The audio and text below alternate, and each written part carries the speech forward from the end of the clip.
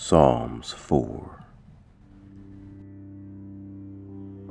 Hear me when I call, O God of my righteousness.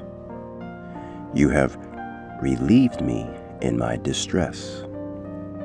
Have mercy on me and hear my prayer. How long, O you sons of men, will you turn my glory to shame? How long will you love worthlessness and seek falsehood? But know that the Lord has set apart for himself him who is godly. The Lord will hear when I call to him. Be angry and do not sin. Meditate within your heart on your bed and be still.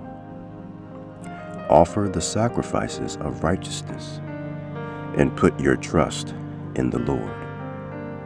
There are many who say, "Who will show us any good?" Lord, lift up the light of your countenance upon us. You have put gladness in my heart, more than in the season that their grain and wine increased. I will both lie down in peace and sleep.